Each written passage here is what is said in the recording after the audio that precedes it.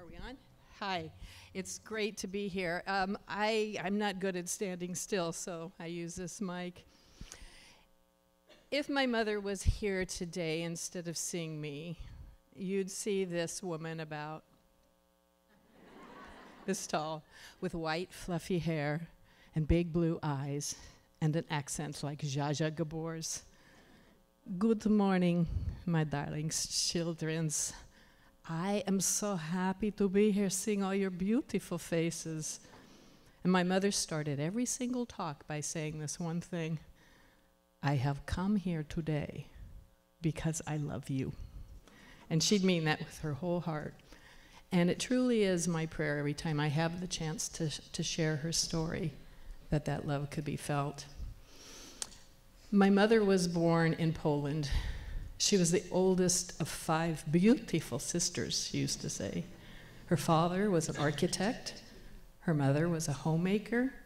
And when Mom graduated high school, her dream was to become a nurse. And so her parents sent her to nursing school. First time she'd ever been away from home. And so it was exciting and nerve-wracking at the same time. She'd only been to school a week, maybe 10 days, when one morning, September 1st, 1939, she walked out of the campus and the sun that had been out was gone because airplanes were flying all over, dropping bombs everywhere. Without any warning, Hitler had invaded Poland. 16 days later, Stalin also invaded Poland. And just like that, her whole country was gone. They did what they could to turn her school into a makeshift hospital, but Mom said one afternoon there was a group of people who came by. They called themselves the Polish Underground, or the Partisans, and they were looking for volunteers, people who would join up and fight the enemies in the country. Some of the teachers joined up, and Mom, who was just 18, she joined up too. They had to go into the forest to live, dig holes in the forest floor, covered themselves with tarps. They had some blankets, ammunition, but it starts getting really cold in Poland, and they didn't have enough warm clothing or supplies, so a small group decided to go to a nearby town to get some more things. Mom was part of this group. They had to walk through the forest floor until they got to the road that would lead to town. And when they got there, the older people in the group said, "Irene, you stay back. Mark the trail. We'll go get what we need." So she stood there all by herself. And she said at the edge of town she could smell a bakery baking up hot, fresh cinnamon rolls. She was so hungry that smell was intoxicating, and she was concentrating so hard on that she didn't hear or see a truck full of Russian soldiers coming her way. But those soldiers saw her. Several of them jumped out of the truck and chased her. She ran as fast as she could, but they caught her, beat her, ripped her clothes off, gang raped her, and left her for dead in the snow. I don't know how long she lay there, but eventually another truck full of soldiers came by. They saw her body lying there, stopped, picked her up, threw her in the back of the truck, and dropped her off at a Soviet hospital. She was there for a long time because her injuries were really severe. But eventually she got better. But unlike hospitals today that you get to go home, because of her involvement with the partisans, she was not free to leave. But at one point she found a way to escape, got out of a 2-story window, fit through a little crack in the fence, and ran as fast as she could. She wasn't even sure where she was, but she hoped maybe a town or two away. She had an aunt that lived there. And so this time, very carefully, she made her way through the streets.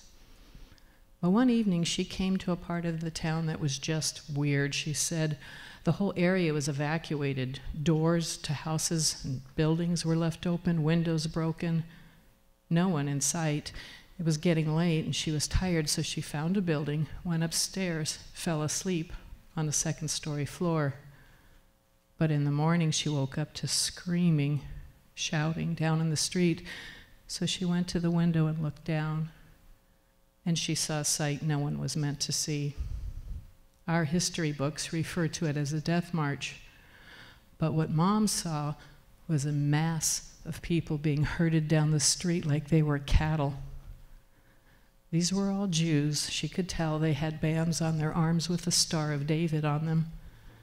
Mom said, looking at this group of people, it would be like if the police came to your neighborhood and broke into every single house and took everyone out. There was a cross-section of people from elderly all the way down to newborns, families of all ages and sizes. Mom saw one young mother who was holding a tiny child as she walked, and for no apparent reason, a soldier came up, grabbed that baby, threw it in the air, shot it. She watched as they continued to walk down the streets of the town, and she snuck downstairs and followed at a distance.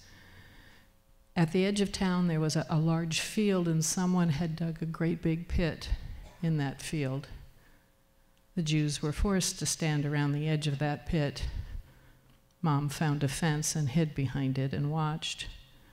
She watched as the parents covered their children's eyes with their hands, and she watched as they were shot. My mom was raised Catholic, and she had a simple, childlike faith. But she said, watching this horrific sight, she said, I raised my eyes to the heavens and I screamed out, my God, how can you let something like this happen? I don't understand. She was so upset that she screamed, I don't even believe you are there. But as she kept walking, she said there was one thought that settled into her heart, into her soul, and it was this: that God gives us free will to be good or bad, to help and heal, or to hurt and harm, and it's up to us to decide what we'll do. And she said it was right then and there that she made a promise, a vow, that if there was ever anything she could do to help, she would. Well, she kept walking, and she finally found the right town where she knew her aunt lived, the right street, the right house. And just as she was coming up to the house, the front door opened up, and out came Mom's 4 sisters. Her whole family had gone there looking for her, and she had a wonderful reunion with them. But it was very short-lived because the German soldiers, they came and took her father away. He was an architect. They wanted him to build factories for the German war front. And in war, you do what you're told, or you're killed. So my grandfather and grandmother and the 3 younger of my mom's sisters, they went to be with him. But they didn't take my mom or the next oldest sister, because where they were going was next to a facility that was training German soldiers, and they didn't want the 2 teenage girls being close to that. A couple weeks later, my mom and aunt and sister went to church one Sunday morning, and when they left the building, they found that they were surrounded by soldiers who pushed and shoved and segregated people. If you were really old, you were put aside, and if you were very young, you were put aside. But everybody who was capable of work was rounded up and put on trucks. My mom was put on a truck, separated from her family, taken away, and forced to work in a munitions factory making ammunition for the German war front. The conditions in the factory were terrible. It was freezing cold. There was barely enough to eat. And one day, a high-ranking German official, a major, he kept going by this factory to make sure that production was being kept up. And when he walked by my mom's section, she ended up fainting right at his feet. When she woke up, she was in the office with this man, and she was so afraid that if he thought she couldn't keep up, he could send her further away or just have her killed. And so she pleaded with him, please, sir, I haven't been well, but I'm strong and I'm capable if you just give me one more chance. This major, who was about 60 years old, looked at this teenage, blonde, blue-eyed girl whose last name was Gut, sounds German. My mom could speak German, and he asked her, are you a German girl? She answered truthfully, no, I'm Polish. He said, I like that you're honest, but it's apparent you can't keep up. You'll come with me. I'll give you another job. He took her to the camp that he was in charge of. It wasn't a concentration camp. It was a camp that housed German officers, secretaries, soldiers, and Mom's job was serving meals in the diner, breakfast, lunch, dinner. And she was given one other job, and that was to oversee the laundry room. And it was when she went in the laundry room that she was introduced to the 12 Jewish people who were forced to work there. One was a doctor, a lawyer, a teacher, an accountant, a nurse, married couples. These were all people of means, people with beautiful homes filled with precious things that we all have, and everything they had been taken from them, given to someone else, and now they lived in the ghetto next door, took care of their captives' clothes. They were starving, but Mom could easily sneak food from the diner, enough to feed them. In fact, enough food for them to distribute amongst the ghetto. But more important than food, she realized that when she was serving meals in the diner and the Gestapo were there, or the SS, she could overhear plans where they would decide to raid new areas of town. And she could get that information to her friends, and hundreds of people were able to leave areas before they got raided. But one night, the major had at his table one of the heads of the Nazi party. And when Mom went up to serve him, she heard the Nazi tell the major, "Next week, don't plan on having any of your Jews here. You'll have to find substitutes." The major argued, "What are you talking about? I've got quotas to fill. How am I going to get my work done without my workers?" And the Nazis said, "You hire Poles, hire Gypsies. I have my orders that by this time next week there won't be one Jew left alive." And Mom realized that meant her 12 friends. And she had the terrible decision on whether she should tell them that in 1 week even the little bit they had would be gone. But when she did tell them, they pleaded with her, "Irene, help us. Do something." She said, "I've got a little room above the diner with a single bed and a wash basin. I've got no place to hide 12 people." But that night she got down on her knees and she prayed for a miracle. And in the morning she had one, because the major came to her and he said, "I'm taking a villa at the end of town. I'm going to be doing a lot of entertaining. You're going to come and be my housekeeper." She went that day to the villa to look at it, and when she walked up to the front door, she noticed a mezuzah there on the doorpost. Mom had enough Jewish friends growing up to tell her exactly what that meant. A wealthy Jewish family had lived there, and there was rumors going around that Jewish people in that area oftentimes had a hiding place somewhere in that house, and she prayed that was true. So she asked the major for a pass so she could go from the camp to the villa over the next couple of days to get things ready. And over the next couple of days, she helped all 12 of her friends escape out of the laundry room, out of the camp, down the streets of the town, to the villa, down a coal chute, and into the basement, until all 12 of them were there in the basement of the German major's house. And she breathed a sigh of relief until the major came and walked through the place. "Irene, this house is filthy. I want it scrubbed, I want it painted from top to bottom."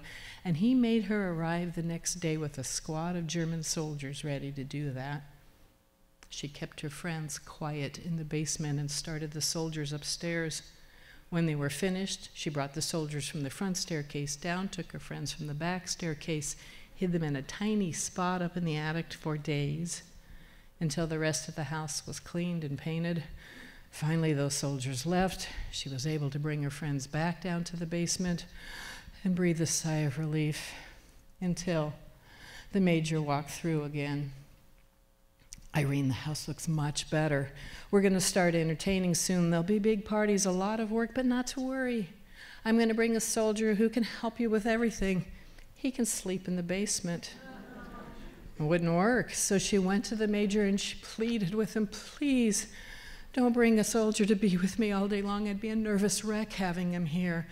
She had to tell him what had happened to her with the Soviet soldiers. He said, "Don't be an idiot. Nothing's going to happen to you in my house. You're perfectly safe here." But she pleaded, she begged, she said, "I can take care of everything myself, you'll see." He said, we're going to have parties for 30, 40, 50 people a night. Besides shopping and cooking, there's heavy lifting, repair work, gardening, laundry, ironing. One person can't do all that. She continued to plead and beg until he said, enough. I'll give you one chance. The first time you embarrass me, the first time you can't keep up, my soldier comes in. So they had this great arrangement because every morning the major would get up, have breakfast, and he'd leave the villa. Mom would follow behind with her house key. And as soon as he left, she'd put her key on the inside of the door. That way, if he came home before he was supposed to, his key couldn't unlock the door. He'd have to ring the doorbell.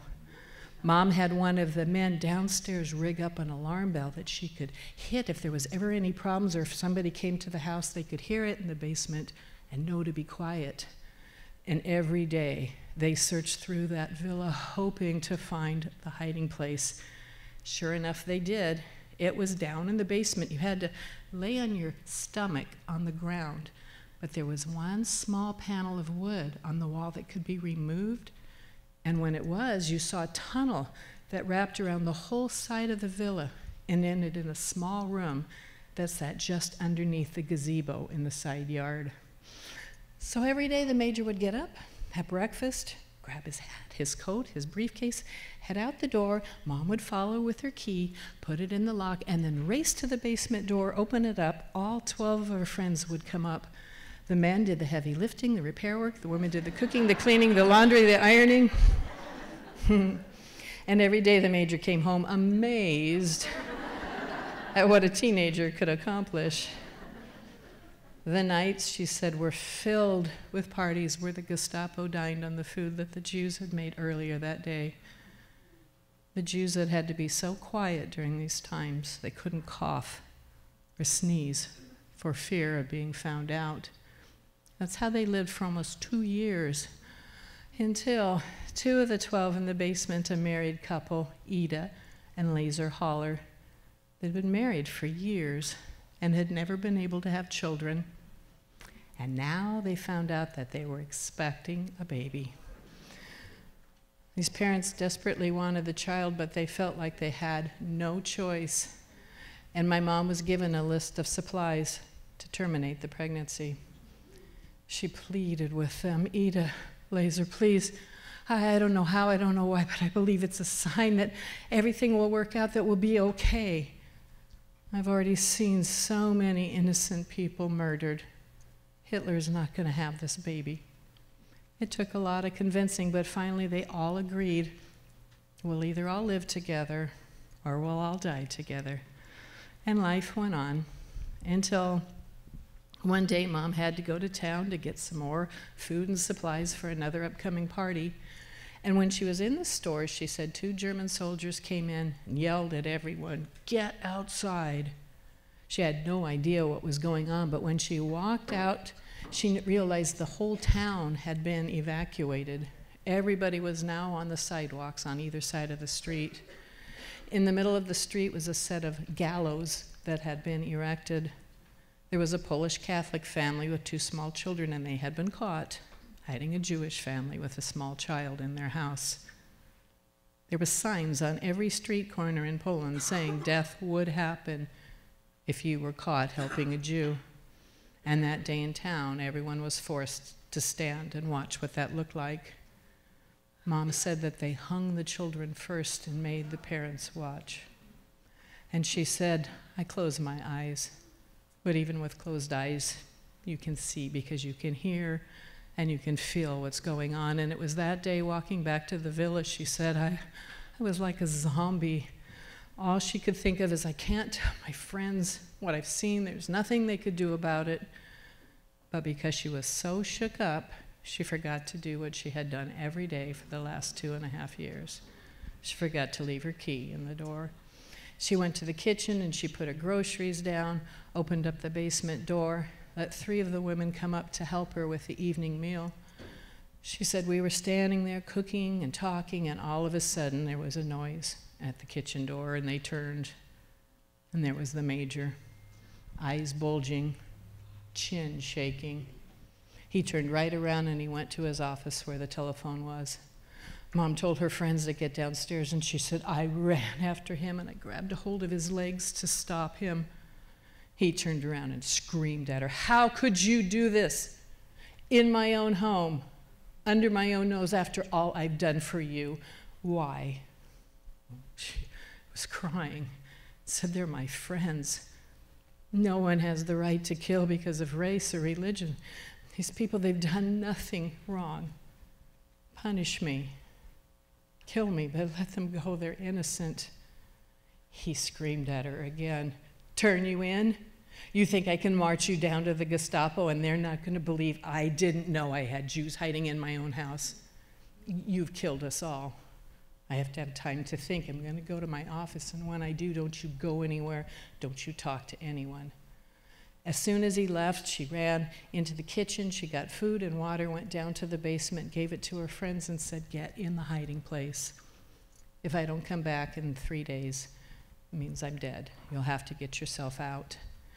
And she went back upstairs to wait. Finally, he came back, went into his office, sat down at his desk.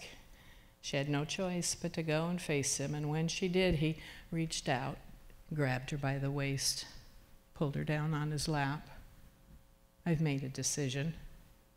I'm going to keep your secret, but for a price. You have to be mine anytime I ask, and willingly. Mom said there was no decision to be made. There was too many lives at stake. And she never told her friends in the basement what had to happen. She said their integrity would have never let her make that decision. But they did all survive. And eventually the Soviets started pushing the Germans out of Poland, and the whole war front began to collapse. And at one point the major came to Mom and said, I have orders to move my unit. Are you coming with me? She said, I want to find my family. It had been years. She didn't know if her parents and sisters were alive even. And so as he started making preparations to move out, Mom contacted her friends, the partisans who were still out there in the forest, and said, make room. I'm bringing you 12 people and one very pregnant woman.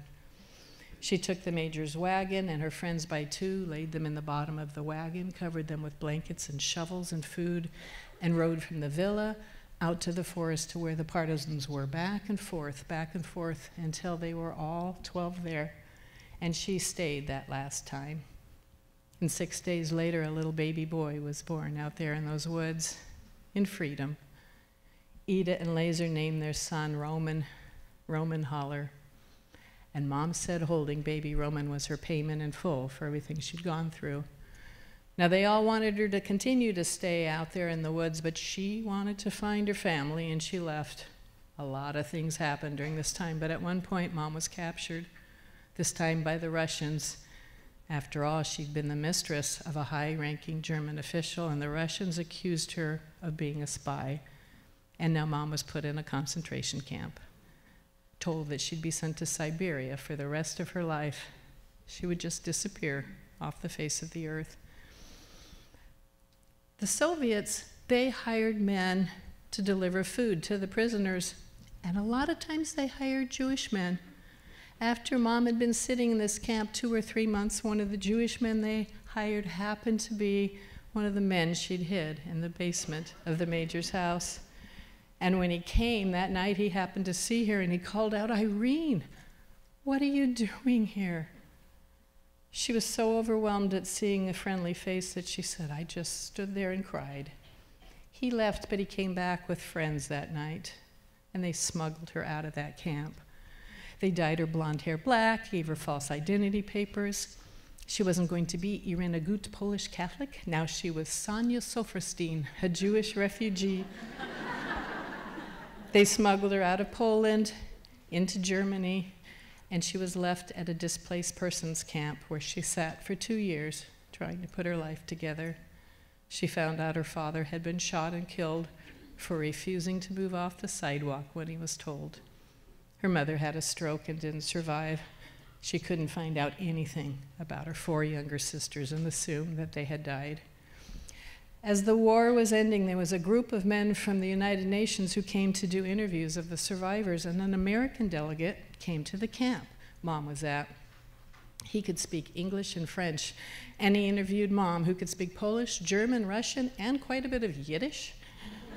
And through an interpreter, she told her story to him, and he was the one who said the United States of America would be honored to have you.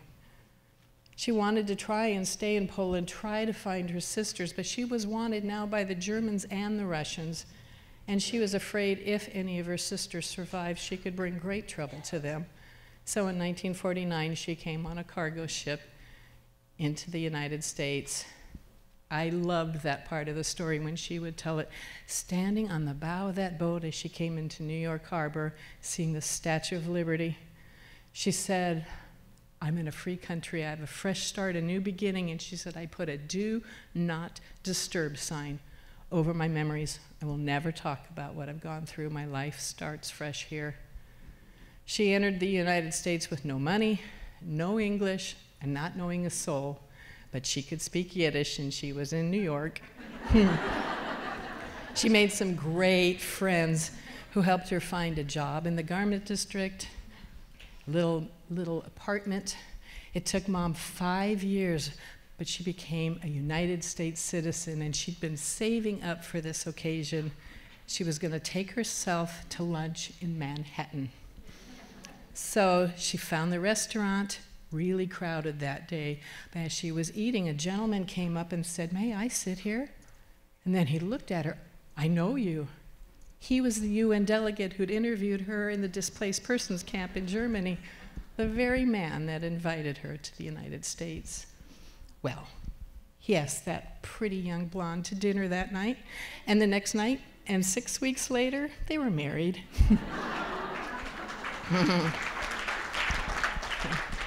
My parents moved from the East Coast out to the West Coast, where I was born, and Mom, she became an interior decorator. She was really good, too. And you know, until I was 14 years old, that's all I knew about my mom. She was beautiful and talented and very elegant. Never heard any of these stories I just told you. It wasn't until one evening we were having dinner and the phone rang. Mom got up to answer it, and on the other end of the line was a college student who was doing a survey for a report in school. And this topic, the Holocaust never happened. Just propaganda drummed up by the Jews so we'd feel sorry for them. And he was calling random people to find out what they thought. He found out. And I did too that night. You know what I remember was after she hung up the phone, again, tears streaming down her face from bringing the memories back, and her looking at us and saying, all these years that I've kept silent about what hate does, I've allowed evil, I've allowed the enemy to win. And she said, from now on, I am willing to go anywhere, to talk to anyone, so that these things never happen again. That's exactly what she did. It didn't take very long until Mom was traipsing all over the country sharing her story. You know, what I've learned as my mom's daughter, first of all, is the topic of this story. It's kind of a strange topic at first when you hear it, but it's love. Weird name for a Holocaust story. It's not when you think about it, because for these things to never happen again, love is exactly what's required. When we can look at someone else who's different, speaks different, looks different, comes from a different place, speaks a different language, votes differently, and say, I may not understand you, I may not agree with you, but you're part of my one human family, and we are all connected, and I'll stand with you, and I'll love you. That's what stops things like genocide and Holocaust from happening. And you know what I've learned again from being my mom's daughter? That when you're willing to love like that, I'm not talking Valentine kind of love, love with skin on, love that costs and hurts sometimes. Your life goes from this size to endless. It's true, I've seen it myself. In 1982, my mom received a phone call from a young man named Roman Holler. You remember who he was? That baby. He wasn't a baby anymore, he's a grown man, and his son was about ready to be bar mitzvahed. And he looked all over the world for my mom, whom he called his mom, so that she could go to Israel and be a part of that ceremony. That was a highlight of her life. But when she met up with Roman, she found out something incredible.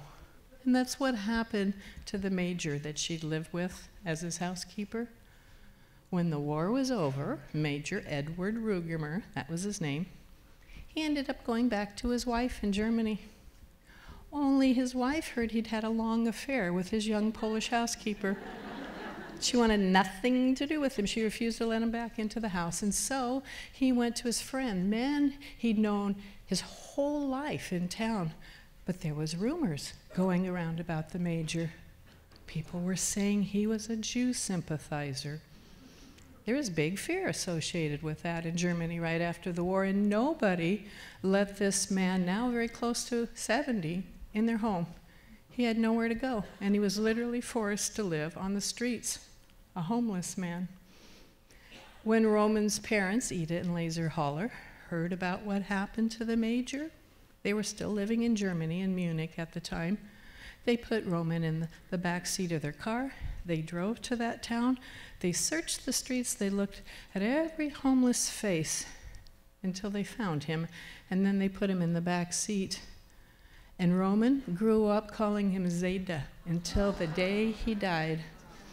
He lived with the Hollers for the rest of his life.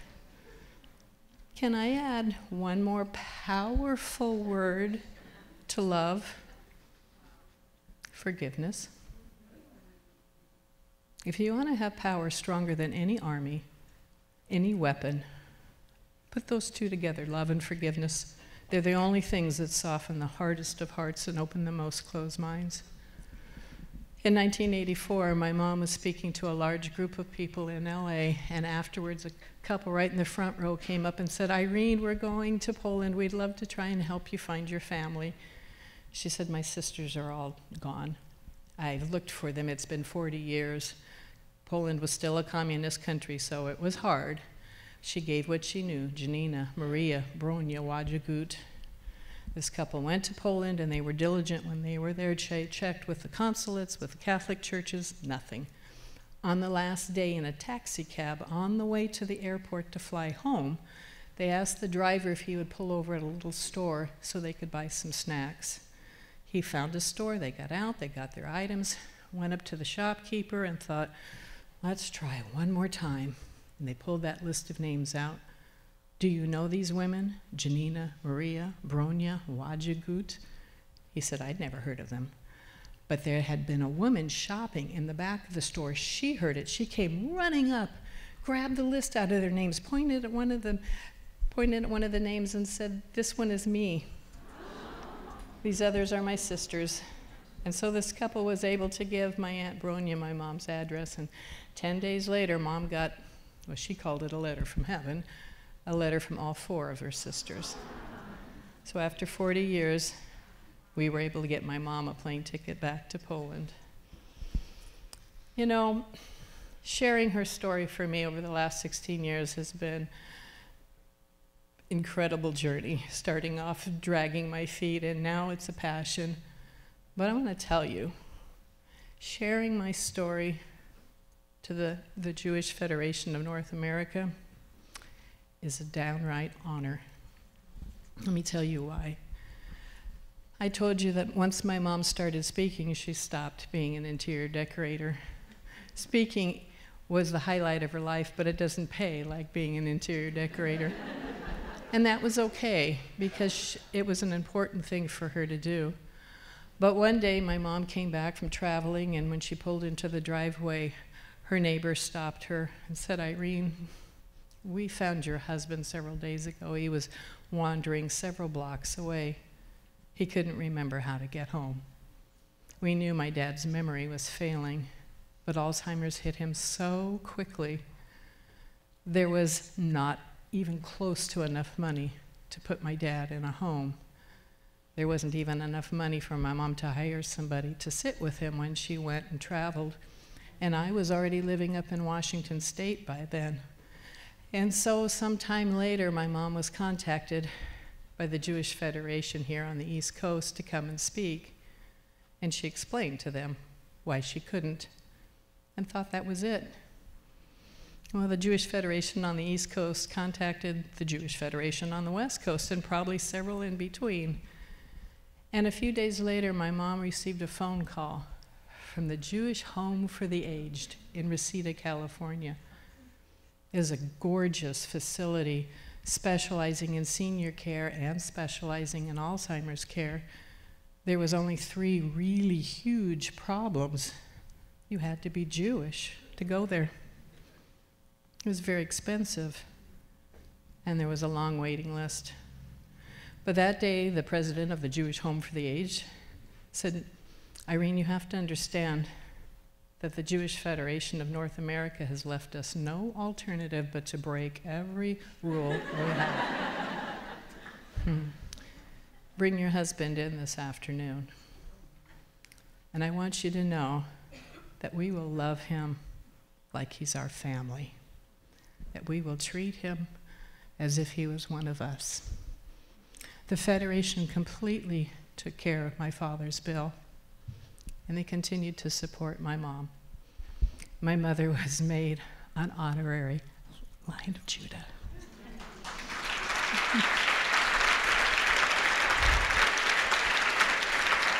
Thanks. So this is her pin. I inherited it. And I want to tell you, as a Christian, I wear this pin and this necklace a lot because it means everything to me. And I want people to come up and ask me, what is that unusual piece of jewelry that you have? So I can tell them about an organization that I've been to probably more than any other person in this world. I'm the most Jewish Christian you'll ever meet. But I've seen firsthand what you do with your funds, how you take care of people in your community, in Israel, and far beyond. I hope that you're as proud of being a part of this federation as I am. I hope that you understand what an awesome thing you're a part of. And I hope that at whatever level you are, you dig in and grow deeper. Thank you so much for this honor. God bless you.